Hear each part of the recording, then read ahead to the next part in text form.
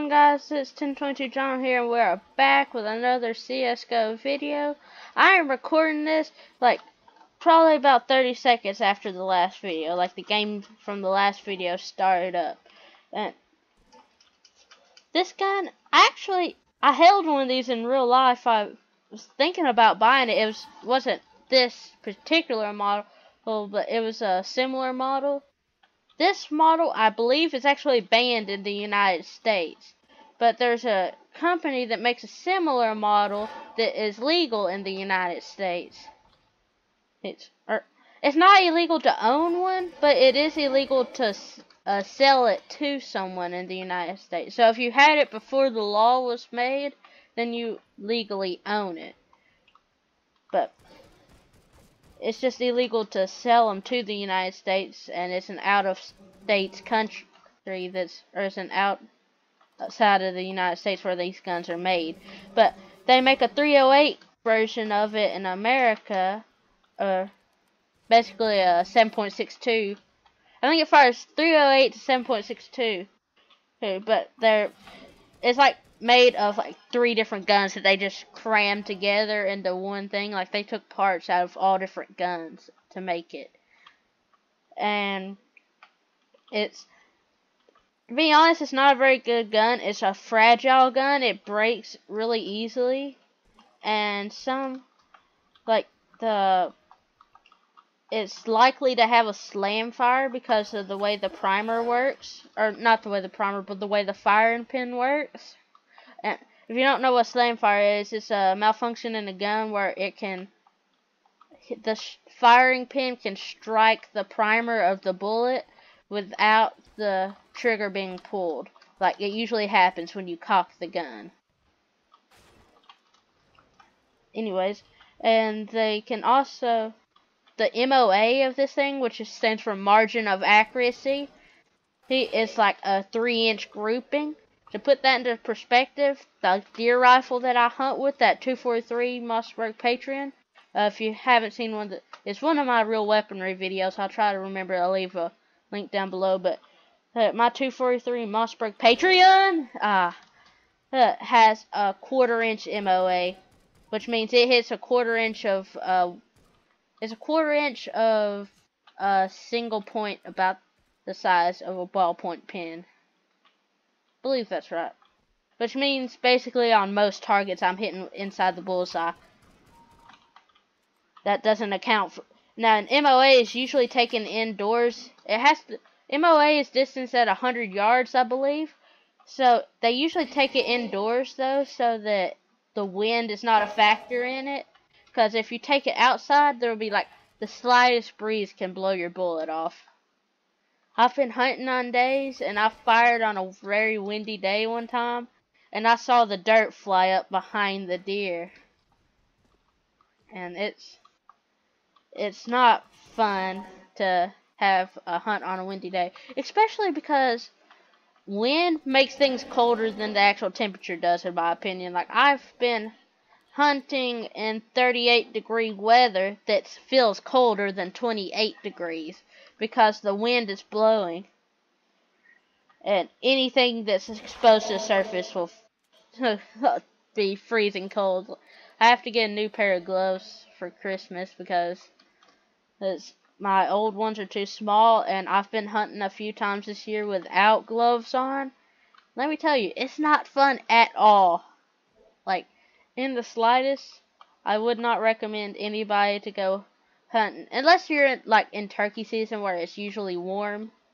But like, I would not recommend anybody to go hunting at this time of year where I live without warm clothes on. Because like there's been times where me and my dad have to go home because it's so cold.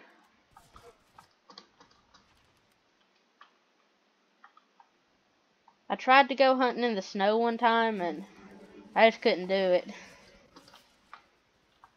Could you please go away? This is more of the kind of scope that I'm used to anyways. When I'm firing a gun, this is the type of scope that I usually have on. Maybe not this I don't even know. There's not even a brand label on this. I don't even know what scope this is. We usually use Bushnell long eye relief. This is a fairly popular scope. Could you? There you go.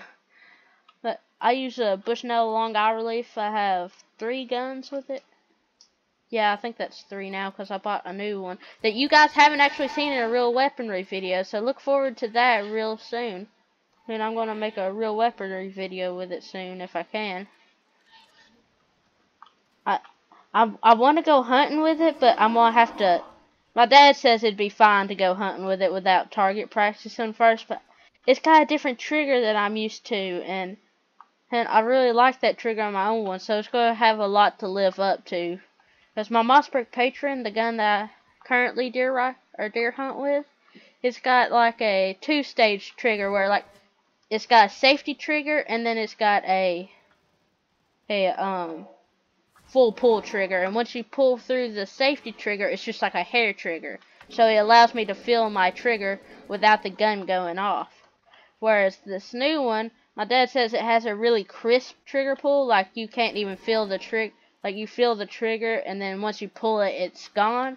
But you can't really feel the trigger. Like there's no tension to pull back on before the bullet goes off. It's like the second you squeeze it, the trigger goes off. So I don't really like that. But if it lives up to it, and it's going to have a lot more knockdown power because my Mossberg Patron is a 243 caliber, and this is a 308. 243 is a lower, less recoil caliber, but a 308 that's what a lot of old school snipers use. Actually, it's still what a lot of newer snipers use. Like, it's considered, to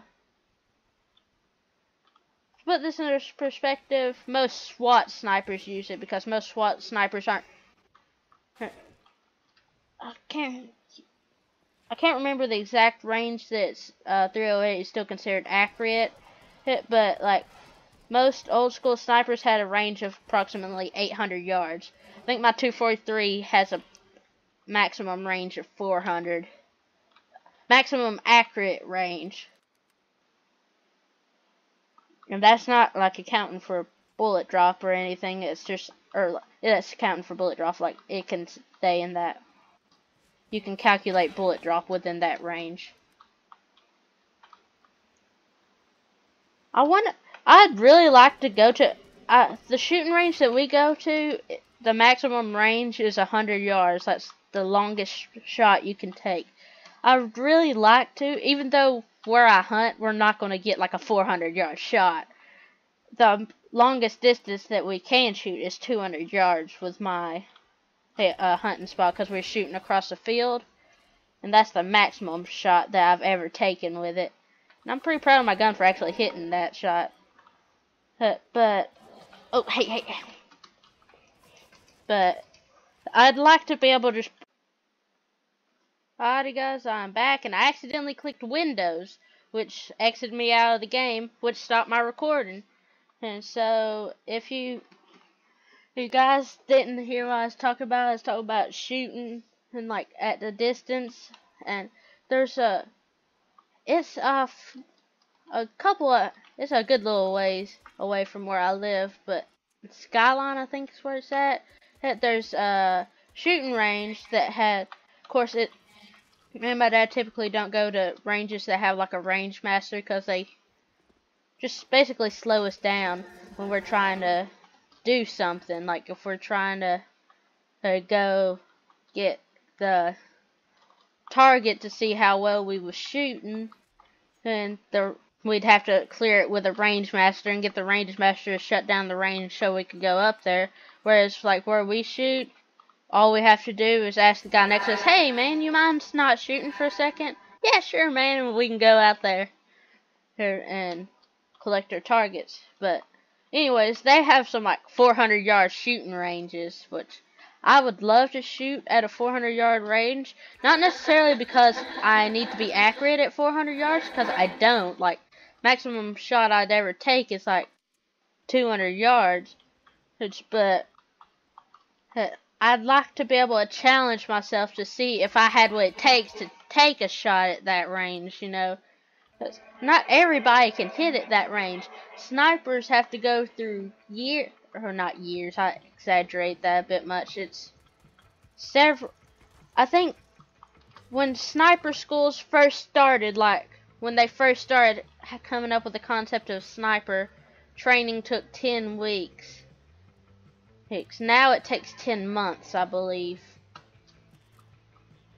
I believe that's the thing. So, and that teaches you, in that time they teach you bullet drop, bullet spin, or bullet drift, bullet drop, Coriolis effect, which only affects you if you're shooting like over massive distances.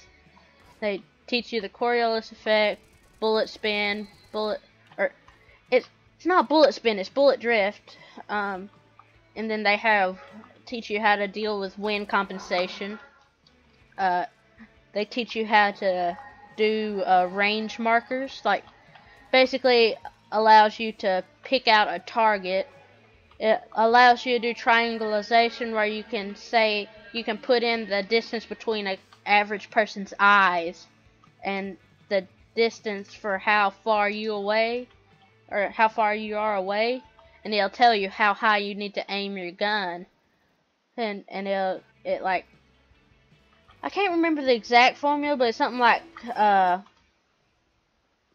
distance between the eyes over the distance you are away. He is the distance, or how many inches you need to aim up. Or maybe I got that in reverse. I don't know. I'm not completely sure about that one. But there is a formula for it. Most things have a formula. One of the few things in sniping that doesn't have a formula is just like shooting through glass. Like, that's the one thing that doesn't have a formula. Oh yeah, the downward shooting formulas too. Because if you are shooting downwards, a lot of people don't understand this. Most people think if you're shooting downwards, your bullet gets drug even farther downwards. But if you're shooting downwards, the bullet will actually go up. It doesn't make sense, but the farther down you shoot, the higher the angle of the rise is on a bullet. It doesn't make sense to me, and I learned it when I was shooting my pellet guns. We were shooting out of a tree stand, and we were shooting at birds on the ground, eating our food from our deer feeder, and I was shooting, and I couldn't figure out why I was missing, because I could hit them when they was in the tree right in front of me, but I couldn't hit them then. And my dad told me to aim below the bird, because at the distance that I was shooting, it had enough effect on my bullet to, oh, that was two of them, had enough effect on my bullet to actually rise my, to raise where my sight should be. That makes sense what I just said, but like, it hit higher than what my crosshair was centered on. That makes more sense. But, oh, this gun. I can do some work with this. I think I have another skin for this gun. I think this one was just the prettier one. Ow. Got him. I want one of these guns in real life. Of course, I don't think this is actually, ow. I don't think this is actually a gun that's legal for a standard person to own. Unless, like I was talking about in the last video, you get a permit for a fully auto weapon. Which, to be honest, you just have to tell them, hey, you want a fully auto permit, and tell them a reason why. And they'll give it to you if you have a good enough reason why you'd want one.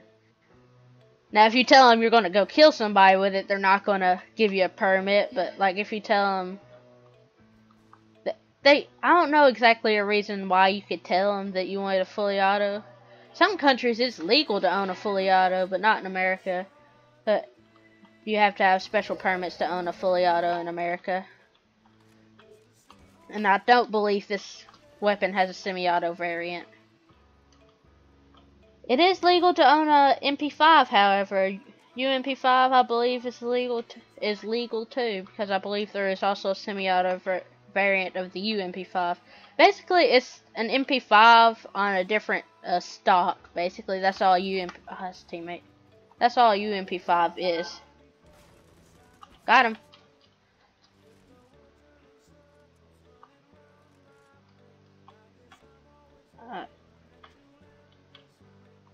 Let's see. Ow! Ow! Ow! Stupid. Where is he? Ow! I think that guy got collateral on me. Oh no.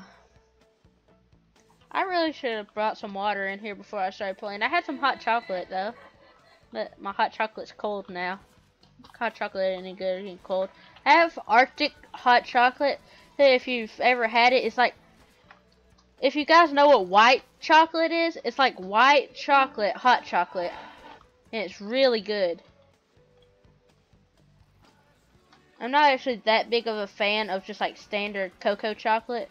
Technically, white chocolate is not chocolate because there's no cocoa in it, but it's still good in my opinion. And I, for the most part, I don't like normal chocolate, like cocoa chocolate, because I couldn't eat like a Hershey's candy bar of cocoa chocolate because I just don't like it. But I can eat like a Reese's peanut butter cup or a or a Twix. I can eat with a I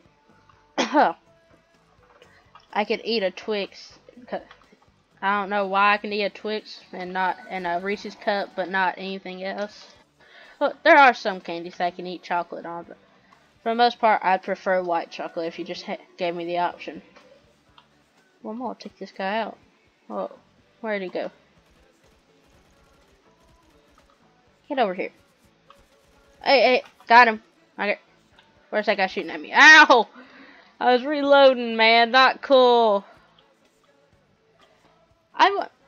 That's another thing that I want to add onto my list of guns that I own. I want to add on a bull pump gun because bull pump guns are actually incredibly accurate. Like, if you take a bull pump, a standard bull pump, and put it up against a standard AR, a bull pump will outperform it just about every time. And because bull pumps, a lot of people don't realize it, but bull pump that's half the size of an AR can have the same length of a barrel, because the barrel actually starts like after the receiver, and the receiver is in the stock. Now, I have heard that they are harder to clean in some cases, but it's just basically a different way of cleaning it. It's not really harder. You just have to keep track of more parts. And really, it's not that much harder than an AR. If you ever took apart an AR and looked inside it, you'd probably be thinking to yourself, holy crap, what do I do? I've tried completely disassembling an AR and my dad had to put it back together.